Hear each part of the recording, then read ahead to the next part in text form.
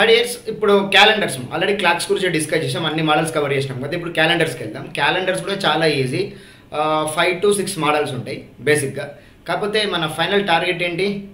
Of course ఒక mark కోసమే ప్రయాణం, కానీ ఈ క్యాలెండర్స్ టాపిక్లో మనకు ఫైనల్ ఏం అంటే ఫైనల్ మోడల్ ఏంటి మనం చేయాల్సింది, అంటే మన ప్రయాణం ఎక్కడికి ఈ క్యాలెండర్స్ అనే టాపిక్లో అనేది కాన్సెప్ట్. సింపుల్, ఏం లేదు, డేట్ ఇస్తాడు, ఆ డేట్కు ఏ డే వస్తుందో చెప్పాలి. ఇది డేట్ ఇస్తాడు, ఆ డేట్కి ఏ డే అంటే మన సండే నుంచి సాటర్డే వరకు ఉన్నాయి స్టోరీస్.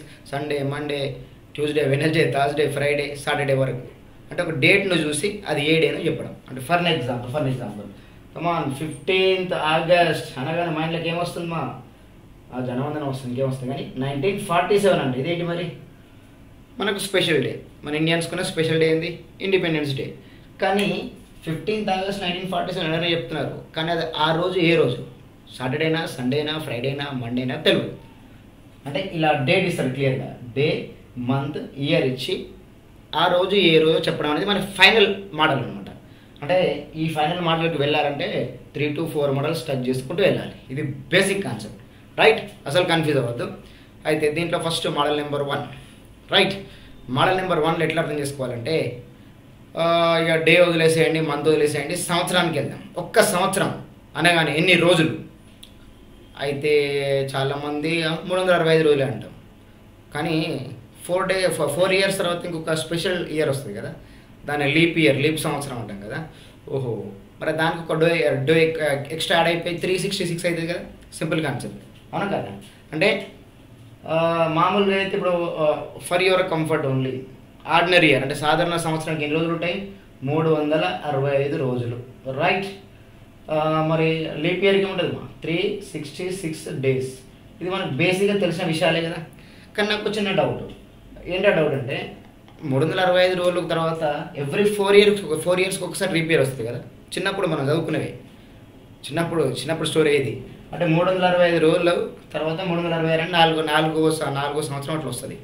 అంటే ఎందుకంటే మనకు ఒక రోజు అంటే 24 గంటలు కదా. 24 గంటలు కాకుండా ఇంకెన్నో కొన్ని క్షణాలు మిస్ అయి ఉంటాయి. ఆ క్షణాలన్నీ కలుపుకుంటే ఇట్లా కౌంట్ చేసుకుంటూ పోవాలి. ఎన్ని ఇయర్స్ వరకు? 4 years వరకు కౌంట్ చేసుకుంటూ పోవాలి.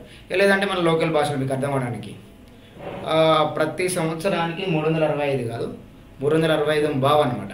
అంటే భూమి తన చుట్టూ తాను తిరగడానికి 24 గంటల టైం అంటాం కదా. ఇక సూర్యుని చుట్టూ తిరుగుతున్నారు వదిలేసేయండి, భూమి తన చుట్టూ తాను తిరగడానికి ఒకరోజు టైం పడుతుంది, అంతే కదా. అట్లా కొన్ని సెకండ్స్ కూడా ఎక్కువ ఉండొచ్చు కదా. అట్లా అవన్నీ కౌంట్ చేసే ప్రాబ్లం అవుతుందని చెప్పేసి 365 రోజులు కౌంట్ చేయకుండా ఒక 1/4 డే ఎక్స్ట్రా ఉంటుంది. ఆ 1/4 డే ప్రతి సంవత్సరానికి ఎక్కువ వస్తుంది అన్నట్టు, ఆ సెకండ్లు బట్టి చూస్తే. ఆ 1/4 డేని 4 years కౌంట్ చేసుకుని 1/4 అని చెప్పేసి 1/4 డే 1 డే ఎక్స్ట్రా కదా, అది దీంట్లో యాడ్ చేస్తాం. అంటే ఎవ్రీ 4 yearsకి ఒక లీప్ ఇయర్ వస్తుంది. ఇది క్లియర్ కట్ స్టోరీ, రైట్? మరి అది లీప్ ఇయర్ అని ఎలా పట్టాలి? అసలు లీప్ ఇయర్కి మనకున్న డేస్ లేదా రోజులకి ఉన్న సంబంధం ఏంటి అనేది కాన్సెప్ట్. ఒక వారం అనగానే టక్కున మైళ్ళకి ఏమొస్తుంది? 7 రోజులు కదా. ఈ 7 రోజులతోనే అసలు ప్రయాణం గేమ్ లేదు. సండే నుంచి స్టార్ట్ చేద్దాం, ఎందుకంటే హాలిడే కాబట్టి. Sunday, Monday, Tuesday, Wednesday, Thursday, Friday, Saturday, ఈ 7 రోజులే మన ప్రయాణం, రైట్? ఇలాంటి 7 రోజులతో ఒక సెట్ అంటే ఒక సైకిల్ కంప్లీట్ అవుతుంది కదా. ఈ సైకిల్ రొటేట్ అవుతూ ఎన్ని సైకిల్స్ వస్తాయి అనేది కాన్సెప్ట్. దేంట్లో? ఆర్డినరీ ఇయర్లో 365 daysలో ఎన్ని 7 సైకిల్స్ వస్తాయి అంటే ఒక 7 డేని ఒక 1 week అంటాం కదా. 7 డేని 1 week అంటే 7 days టైంని ఒక 1 week అందాం, రైట్? ఇప్పుడు 365 daysలో ఎన్ని వీక్స్ ఉంటాయో చూద్దాం. మోడల్ నెంబర్ 1 చెప్పిన తర్వాత ఇక్కడికి వెళ్తాం, మన ఫైనల్ అవుట్పుట్ ఇది, రైట్? సరే చూద్దాం ఒకసారి క్లియర్ కట్ స్టోరీ. ఏంటి? 365 days డివైడెడ్ బై 7 చేద్దాం, ready? 7 5s 35, 1 reminder 15, 7 2s 14, 1 day మిగిలింది. దీన్ని మన భాషలో ఆడ్ డే అంటాం. ఆడ్ డే అంటే 7తో భాగించబడదు కదా. 7తో 365ని భాగిస్తే 52 times కట్ అవుతుంది.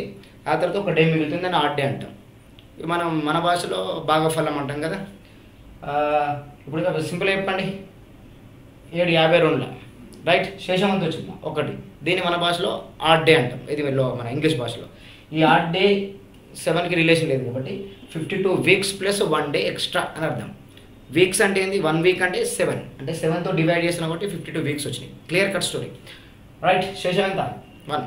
మన భాగఫలం ఎంత వచ్చిందో 52 కదా, 52 ఏమనాలి వీక్స్ లాగా కన్వర్ట్ చేయాలి. ఎస్, క్లియర్లీ షోయింగ్ దట్ 52 వీక్స్కి ఎన్ని ఆడ్ డేస్ ఉంటాయి, 1 ఆడ్ డే, 1 డే మిగులుతుంది. రైట్, మరి 366కి ఏముంటాయంటే ఇంకో డే ఎక్స్ట్రా ఉంటుంది అంతేగా. అది కూడా చెప్పాలా, అవసరం లేదు కదా, సింపుల్ చెప్పండి.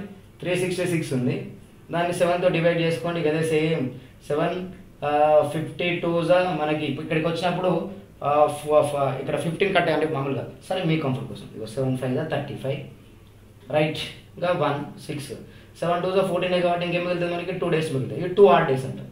అచ్చా 366 డేస్ అంటే 52 వీక్స్ అట్లే ఉంటాయి, ప్లస్ నెక్స్ట్ ఎన్ని డేస్ వస్తాయి, 2 ఆడ్ డేస్ ఎక్స్ట్రా వస్తాయి. ఇది బేసిక్ కాన్సెప్ట్, ఇది అస్సలు కన్ఫ్యూజన్ లేదు, జనరల్గా మీకు అర్థం కావాల్సిన విషయం.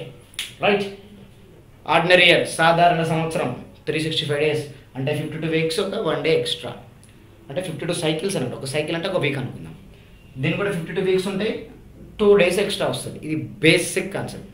రైట్, ఐ హోప్ అర్థమైంది అనుకుంటా. సరే, కష్టపడ్డారు కానీ ఇంకొక చిన్న కాన్సెప్ట్ ఇది. ఇప్పుడు ఫర్ ఎగ్జాంపుల్ మనకి ఇచ్చే క్వశ్చన్ ఎట్లుంటుందంటే, ఈ డేస్ పరంగానే ఈరోజు ఈ డేస్ అయితే ఈ డే అయితే ఈరోజు ఈ వారం అయింది, 10 రోజుల తర్వాత ఏ వారం వస్తుంది, అది మోడల్ నెంబర్ 1.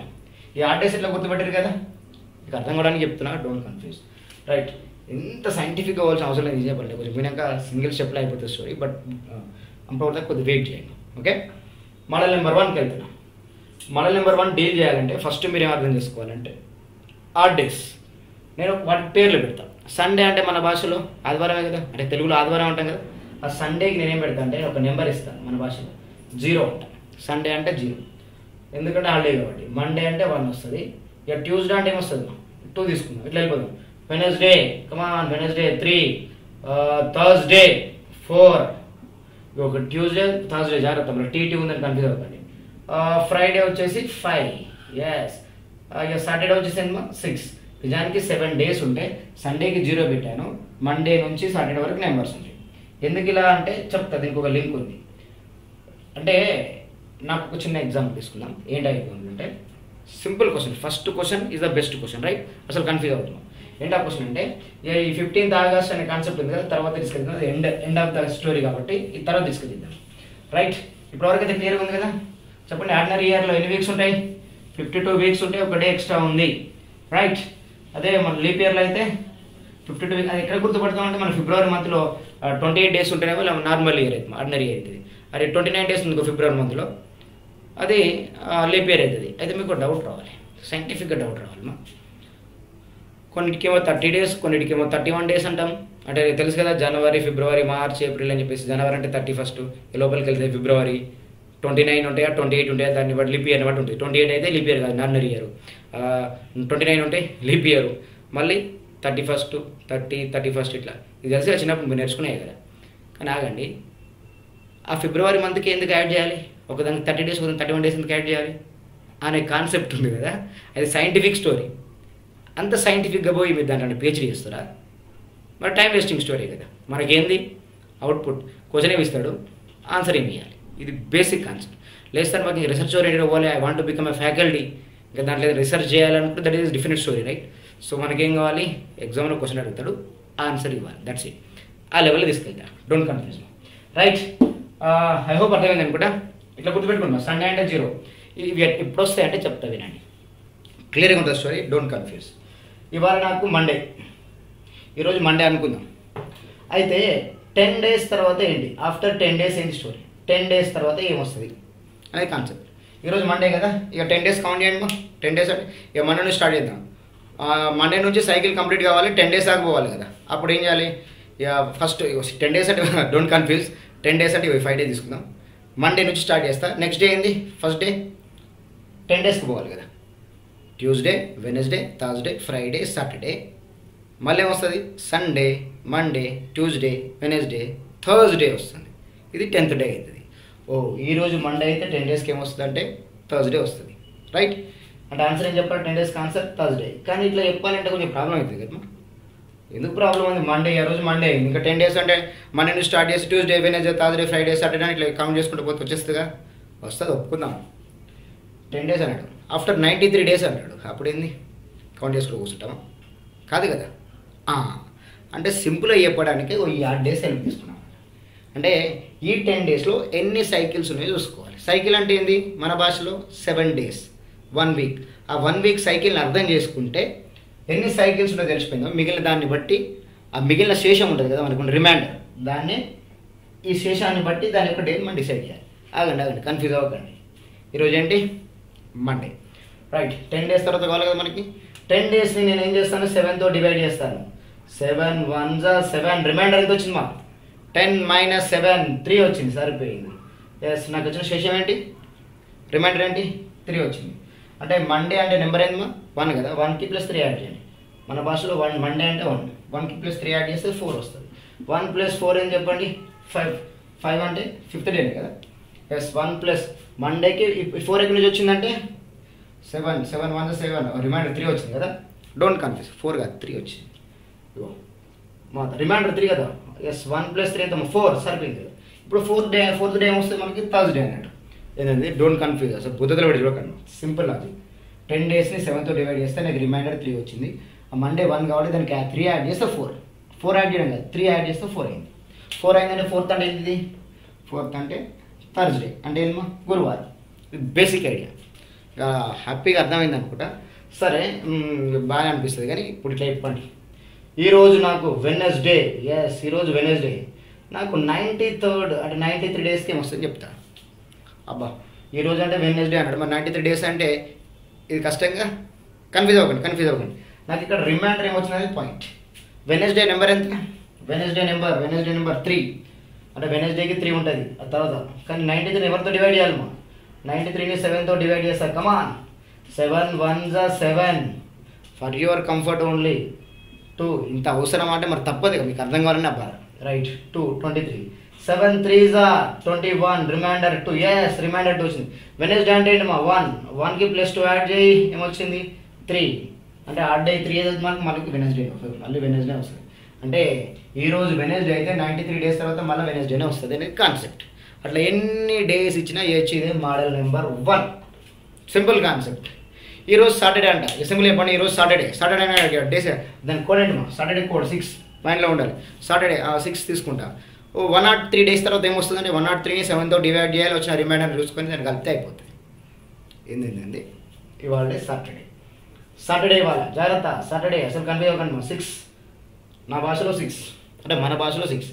నాకు ఆఫ్టర్ 103 డేస్ అంటాడు. 103 డేస్ అంటే 7తో డివైడ్ చేయాలి కదా. 7 1 7, 3 33, 7 4 బెస్ట్ కదా. 7 4 28, 33లో 28 పోతే ఎంతమా 33 ఉంది కదా, 28 అంటే 5 డేస్.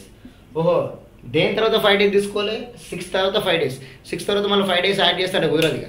6 అయిపోయింది, తర్వాత 5 డేస్ అంటే ఇక్కడ నుంచి కౌంట్ కావాలి, సండే నుంచి కౌంట్ కావాలి. 1 2 3 4 5 6 మళ్ళీ చాలా మంది కన్ఫ్యూజ్ అవుతారు. ఈ 5 తీసుకొని 6 కలుపుతాం సార్ అంటే కలపండి, ఎవరు వద్దన్నారు. 6 + 5 అంటే 11 కదా.